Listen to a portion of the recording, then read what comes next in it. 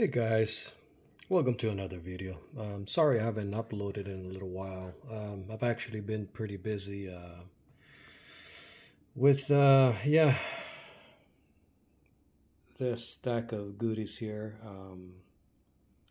and just having a lot of headaches trying to repair some of these things that are coming my way. This is I believe this one is a 1070. No, this is a 980 Ti. Sorry.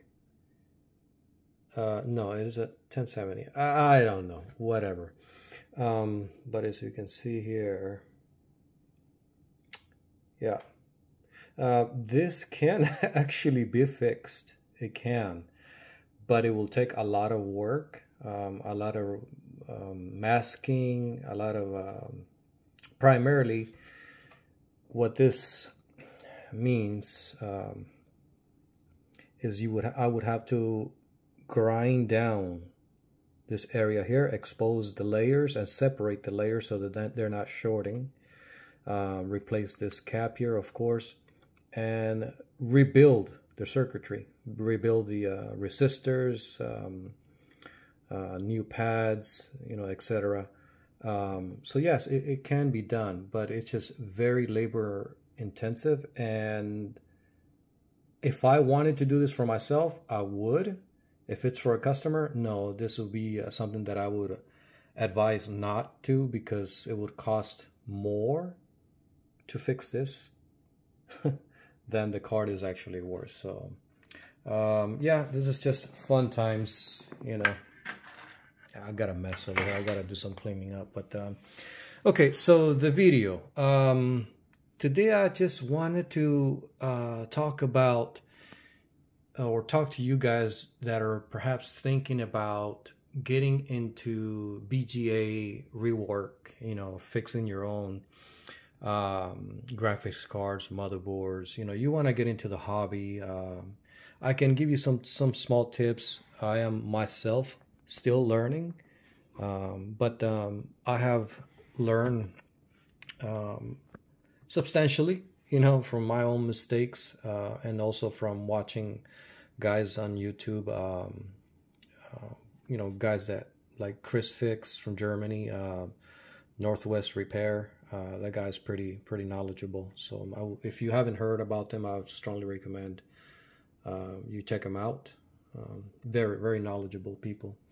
But so where to begin? Well, to be honest with you, the number one rule that I have and that I've always had, even before I started this journey, is do not work on someone else's stuff. Don't do that. Start with your own graphics cards. I started with this. This is my my old memory chip that just fell off of it. Okay, whatever. My old trusty RX 470. This is a 4 GB card. I actually started working and just experimenting on this card. In the process of doing so, I killed it. Not killed it, but yeah, I did kill it. I made a mess because I was not using the proper flux. I was just starting to learn how to solder properly. I was not using a preheater, so it was just noobish stuff. So I made a lot of mistakes with the SMDs, and it was just a mess. I have since fixed it. It took me a while. It has no real value, to be honest. Like if I were to sell it, I wouldn't get much money for it. But it has sentimental value because it has been with me for such a long time, and I wanted to get it fixed. So finally got it all running. It's a nice little card. I got my own color theme, and see the little AMD thing logo that I painted on there. Yeah, that's the number one rule as far as I'm concerned. Don't start with people's stuff. Always, start with your own devices. And check out those videos. Check out people on YouTube. YouTube is a good source of information. Google, use Google a lot, and just pay attention. You know, take advice, take tips from these people. And AliExpress, yeah. You will find a lot of good stores on AliExpress where you can get flux. So how about we get started with that, okay? There is a lot to be said about flux, okay? This is original Amtech. This is the stuff that I like to use. Some people don't like it because if you leave it on for too long, it starts to turn brown and kind of burn, you know what I mean? And then it kind of, yeah, darkens the pads. But that's actually the user's fault. It's not the stuff, the actual flux. You should be on top of making sure that as you're working, you're keeping your work area clean and whatnot. So yeah, and the reason why I want to bring this up because this here. This is knockoff Amtech flux from China. Don't get me wrong, I bought this one from China too. But this stuff is, you know, NC559. This is also NC559, but this is actual Amtech. This stuff is hideous. And even though it looks the same consistently, like the I don't know if consistently is the right word, but this stuff right here is garbage. It smells like tree resin, resin. It has this funky smell to it, and if you let it dry, if you don't clean it up soon enough, it'll dry up, and then it becomes solid, like tree sap. And then you have to heat it up and to be able to remove it. This stuff is not Amtech, I can tell you that. This is just some Chinese knockoff. I do use it for when I do core reballing. If I had to pick up the core and I have to use a lot of, you know, flux, I'd rather not use my good stuff. I'd rather just use this stuff and make sure that it doesn't dry. But so, in other words, be careful on AliExpress. Where you buy this stuff, because you can be getting some really trashy flux, and believe me, flux makes a huge difference when you're doing rework, when you're soldering and you know you're reballing, things like that. This stuff, make sure this stuff is your best friend, and you don't want to have crap flux. You want to have good stuff. So my advice on when you're buying this on AliExpress, if you go to AliExpress, is to read the reviews, read what people are saying about this stuff. If you read some people saying that the stuff smells funky, it dries up, it hardens up, it's this stuff right here, this junk. You can still use it, but it's hideous. My other brand that I recommend is this one here too. If you happen to run across this, is made in China, but this is really good stuff. It's a little bit lighter than Amtech. This is really good.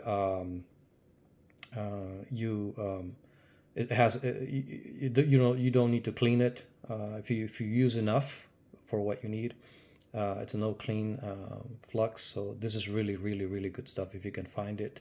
I actually didn't get it from AliExpress. I bought it here in my country for my electronic shop. You know, so I really like this stuff, but it's a little more expensive than Amtech, and so this is where I get my. This is where I put my Amtech, my flux there. And also another thing that I would recommend that you get is solder paste. And the reason why I recommend that you get solder paste, make sure you get the 183. You can get this solder paste from Ulk. But the thing about this solder paste is that it's a low melt solder paste, so it'll melt at 138 Celsius. The problem with that is that if you use this for reballing, for example, if you want to, I use solder paste to do all my memory reballs. So, for example, those are needing to be reballed. These are the ones that are reballed. So I can just show you here real quick. If you look at this chip here, this is not this stuff here. It's not this stuff here. I don't really like this stuff, to be honest. It's a little messy for my taste. This is a little bit lengthier to do, a little bit lengthier, but it's very effective if you do it right. Maybe later I will make a video specifically, if you guys like this video, depending how this goes, and I will show you how to reball and get perfect balls using solder paste, and get it right the first time, every single time. So yeah, that's solder paste, but I strongly recommend that you also get yourself some solder paste. Mechanic is a good brand. So make sure you get it from a reputable site on AliExpress. Like, just read the reviews. You know, that'll tell you a lot what people are saying and stuff. And this stuff usually comes in baggies, like from the manufacturer. So it looks, you know, and it works pretty legit, like it should. So yeah, Mechanic is a good brand for solder paste. 183. Don't get the 138 because 138 Celsius, because if you get low melt, for example, and you happen to be working, let's just say on this 2080 Ti, which is the devil. I've been fighting with this thing, trying to figure out what the heck is wrong with it. And you use this low melt, for example, okay, to reball your memory chips. And then it turns out that you need to reball the core for whatever reason, or do some other work here on the faces, or whatever the case may be. This right here will melt, and you not even know it, and could cause a short circuit or just kill the chip when you hit the power button, and the whole time you didn't know about it. So this low melt stuff, there are particular cases where this is usable. For example, if you're working on faces like this, for example, and you have electrolytic capacitors. Oh, I don't have any here. Hold on. I'll show you what I mean. I'll show you what I mean. Yes, right here. Okay. I gotta fix this thing. You see how close these things, like you have this capacitors here, okay? And if you're applying, for example, 400 Celsius heat to remove one of these faces here, these things will blow up on you. They'll bulge up and possibly pop. So this is where this stuff comes in. You could, you know, if it's just a face that went out, you could just use low heat and be able to get away with doing a quick rework of that face with low temperature soldering paste. You know, so this could help you in that aspect. That's just an example. Like in areas that are heat sensitive, this is good to have. So I buy it, I have it. Also, make sure you get yourself some masking if you're going to be doing some. This is just, you have to get some masking if you're going to be doing some rework. I recommend the green stuff. I bought this because it was cheap, and it works. It works okay. But I recommend the green one because the green one cures faster than the black one. It's just the UV rays work better. So yeah. Kaisi, it's a good brand. I like this. So yeah. So yeah, solder paste, good flux. That's, you know, some of the tips that I can give you. Also, get yourself leaded solder. You know, make sure it's leaded. Don't get the lead-free solder. Don't do that, because it'll make your life a nightmare. This stuff right here, a few things to be said about this. Most of these cards, because everybody wants to go green, come with lead-free solder, and that stuff cracks real easy. It just doesn't have the longevity that, like, if you notice cars from like 20 years ago, they're still around today, and you're wondering why these newer cars don't last even 5-6 years before they start giving you trouble. That's because back in the days we used to use this here, and this stuff is a lot more durable. It has a little more play to it. Like, it's not as easy to crack. That's the right, I think, the lamest term or the lamest words that I can use. So make sure you get yourself leaded solder. Don't get the lead-free stuff, because that's junk. Don't do that to yourself.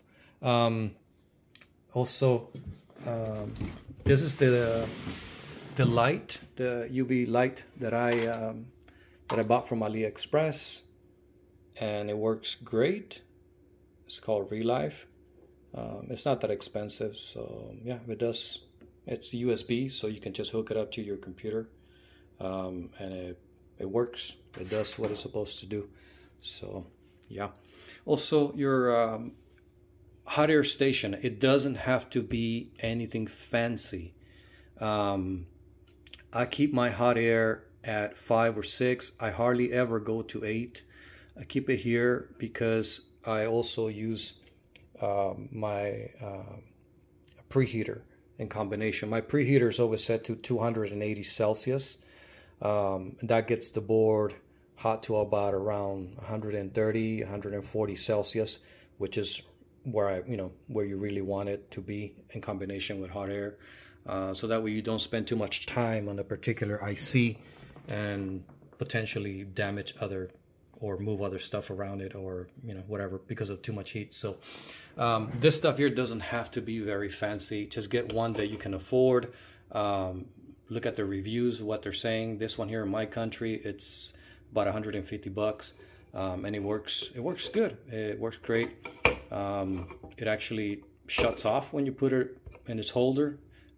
A lot of these things don't. You have to fight and kind of like let me just show you what I mean. Okay, now the machine is going, right? The hot air is going. You see the temperature rising. Okay, when you put it here, it's supposed to go on. There you go. Okay, it's supposed to like cool down and just go on standby. A lot of these machines, this here, doesn't work properly. You'll see that for yourselves. Don't be discouraged. Don't think that there's anything wrong or you bought a cheap one. It's just the nature of the beast. This happens a lot with a lot of these machines. I don't know why that is. It's just a magnet, the magnetic field there that just doesn't quite line up. This one here, I got lucky and it works 100% of the times. Whenever I put that thing there, it shuts off. So yeah, get yourself a good an affordable hot air station, and yeah, so that's for that there. I keep mine at 400 Celsius or 375 depending on what I'm doing. Also, when it comes to your soldering station here, make sure you get some good tips. This is old already. I need to buy a new one. Let me just kind of like, yeah, there you go. I have had to sand this down to kind of make it so that I can use it with what I'm doing. I just need to get new tips. I just haven't had the time. But make sure you get a good one. It doesn't have to be very fancy. It's just something that is affordable and reliable. Just, again, look it up. Do some Google searches, what people are saying and whatnot.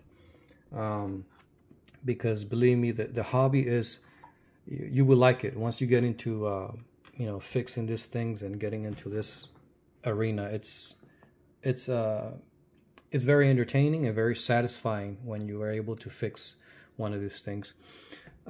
This is another thing. This is very important. This is your preheater. This one is by Gordak. It's Chinese stuff, but I can recommend this one. Ceramic.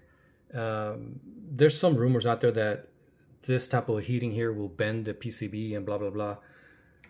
I have been using this stuff with all my cars that I have worked on, that I have worked with. No such thing.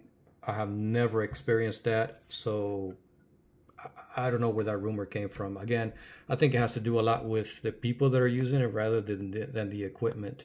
So that's the truth about that. And like I said, I keep this at 280 Celsius. So yeah, that's for that. Also, make sure you get yourself a K-type thermocouple, you know, to be able to monitor the actual temperature on the board rather than what this is telling you.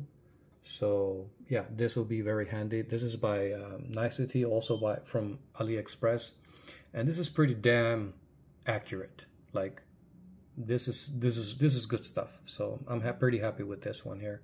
I had a few ones before this and they were not so good, but this does what it's supposed to. So yeah, good preheater and K-type thermocouples. But now, as I am telling you all these things, I realize that perhaps you guys won't be able to get all this stuff all at once. But what I am doing is just giving you tips like you can do this slowly. You know, the first thing that I would do is get yourself a soldering station and a hot air station. These two things, this is how I started. Make sure that you get some good screwdrivers. Like this is from iFixit. These right here they're okay. I'll order some stuff is supposed to arrive here anytime, but this have carried me through all my reworks and all my fixes. Also a suction for lifting up your memory chips. So you know, you put this down and believe me, it's heat resistant. This thing is pretty strong. So yeah, it'll lift the IC off the board. You don't have to get it. You can just start with this here. Simple. This is for later if you want to go with something like this. Okay. Another thing is that later on you will, if you want to get into more advanced repairs, you will, and I recommend that you get a good power supply. This one only goes up to 5 amps. It's enough for what so far for what I have been doing. It's by R&D Lab. It's okay. It's actually good quality. I'm pretty happy with it. I made my own contraptions here, so so yeah, make sure you get yourself a good power supply later on down the road. And also a thermal camera. This is by Unit T. I got this from AliExpress, from Unit T's dedicated store on AliExpress, and this works great. Type C connector, so it hooks up right to your phone, and you can just download the app from on your phone. Just download the app from Unit T, and it has different functions, like different colors of how do I say this?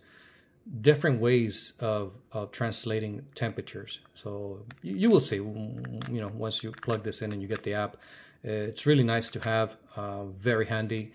These two things here go together, and with these two things, man, like the whole world opens up even further for you and your repairs, because then you'll be able to find those hard to find shorts, you know, and things like that. So yeah, those two things are very good to have.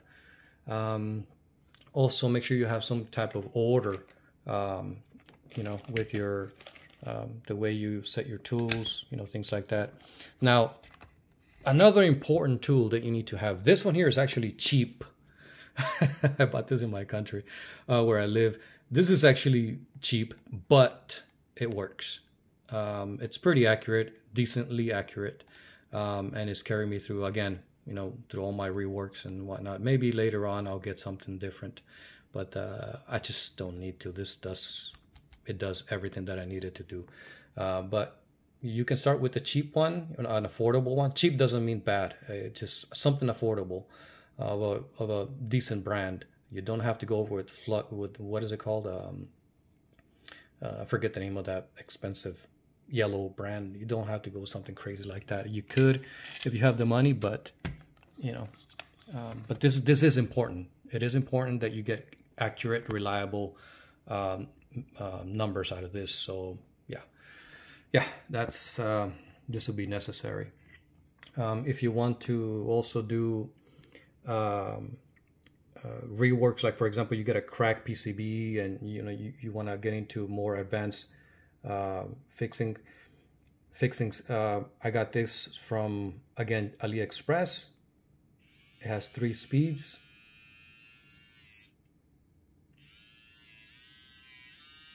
There you go. I don't know, is that focusing? Yeah, there you go. And this works really well. It works really well.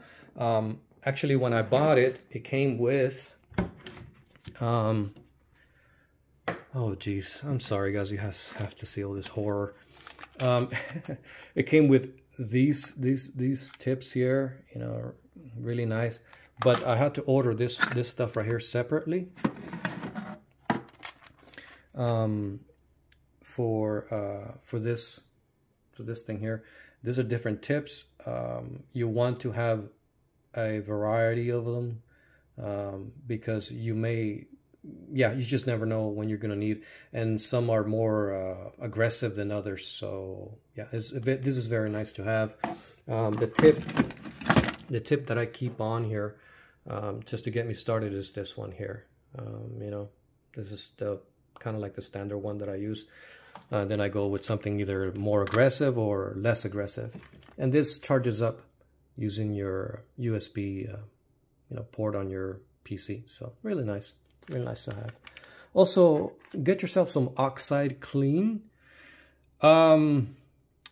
This is for cars, but you will encounter some graphics cards that have that green oxide on them. This stuff works wonders. You can start with this, just spray a little bit on the Q-tip and then use the Q-tip to remove some of the oxide. Typically I would recommend that you just reflow the parts that have the oxidation, but if you notice that when you use this, the oxidation goes away and it shows the solder, and the solder looks in good condition, and then you start tugging on the SMDs and they seem to be in place, like they're not going anywhere, then I would leave it alone, and just that would be good enough for you. You also will need some thermal pads.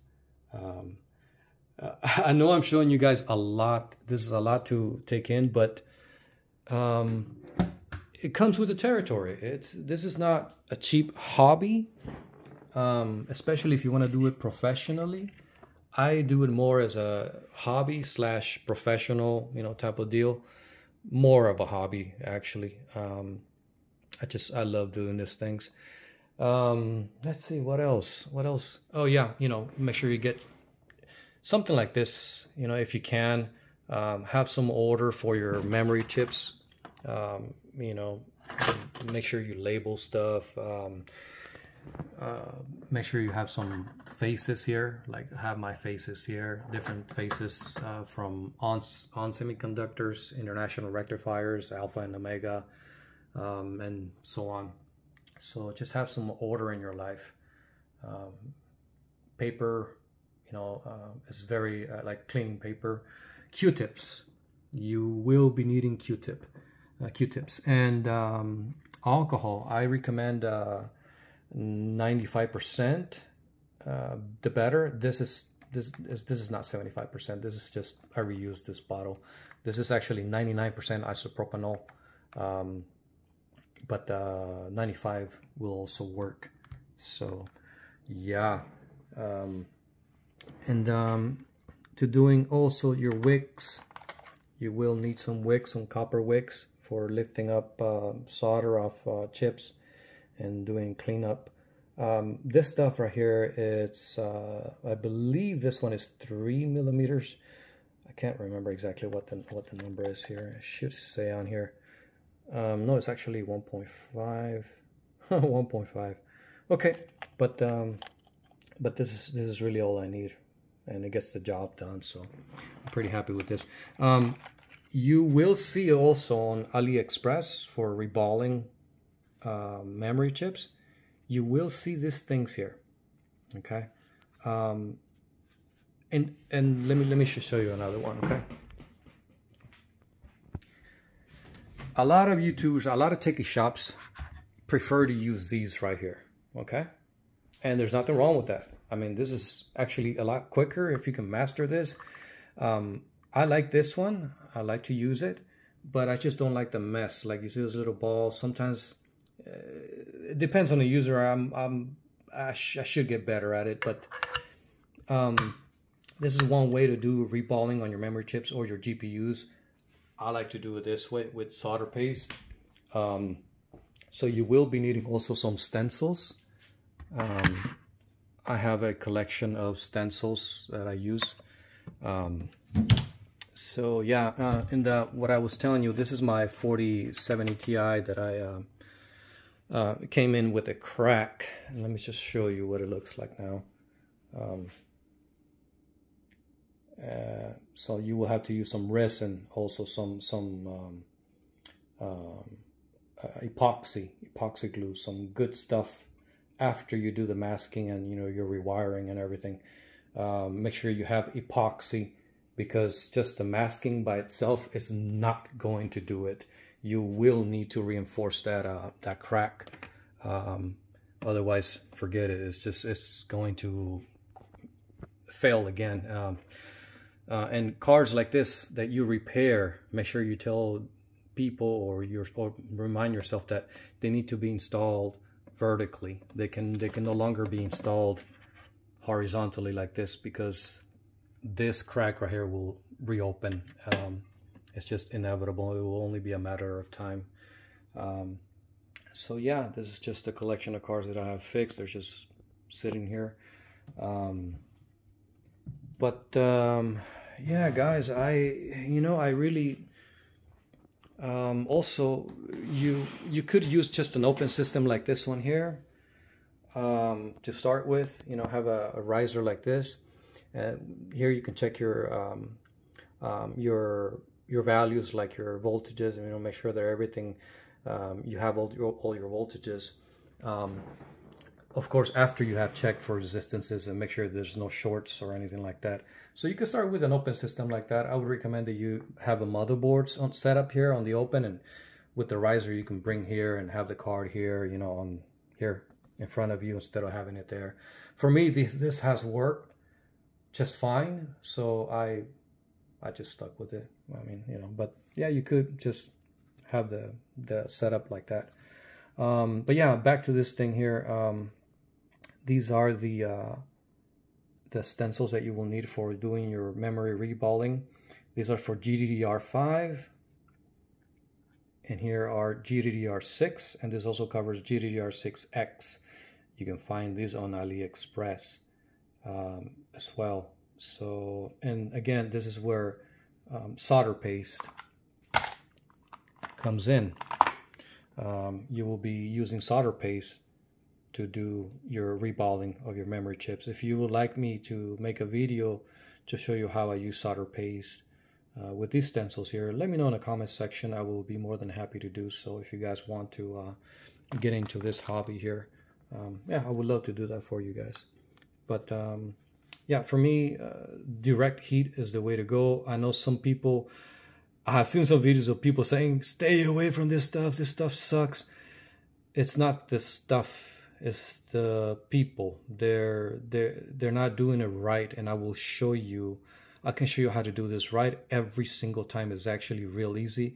The key is timing. You cannot allow this to, after you take the heat off of it, you have to separate the two. You cannot wait too long. That's it. That's the key to it. And I can show you how to do that in another video. But yeah, anyway, guys, so I'm just wanted to show you, what I'm working with, just so you can guys get kind of an idea of for yourselves. Also, try to get like a fan like this just to get the fumes away from you. If you're in a small room, you need to have a fume extractor that goes outside. I'm in a big room here, and I actually have a pretty good air circulation here, so this works okay. But yeah, you probably want to have something better than that actually. For me, it works just fine. Hopefully I didn't forget to include anything, more things that are important, things that you should consider. But yeah, to start with, just make sure you start with a good soldering station, hot air station, your PC setup, how you want to have your computer for testing the cards, after you have done your routine checkups for shorts and resistances and such. And I will start resoldering. Like I'll show you guys how to use this if you want me to. This is actually, I love this over the other one that I showed you, the big one. This thing right here is, yeah, my choice for cores and for memory chips. How to do my reballing using solder paste. But yeah, this one here, by the way, this is RX 5700. It's got a dead core, short on PEX. It has no memory. 1.8 is gone. That's just the way it came in, and it's very sad story. But I don't know why I have it here. I should throw it there, where it belongs. But yeah, this thing here, this 2080 Ti,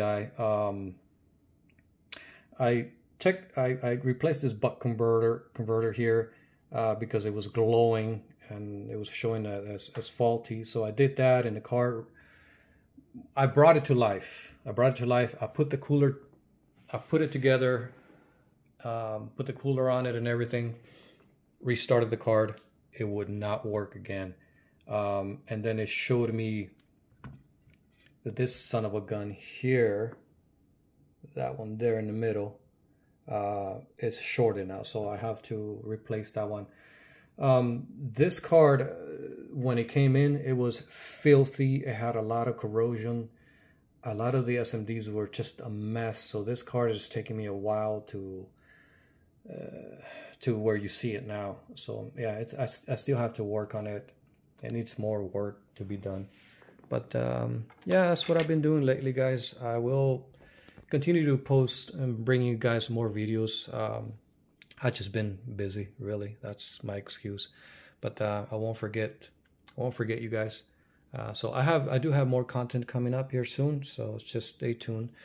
And that's it. That's all I have, guys. I just wanted to show you what I'm working with here, and maybe this is helpful to someone. If you guys have questions, shoot me some comments, some questions in the comment section, and I'll be more than happy to reply.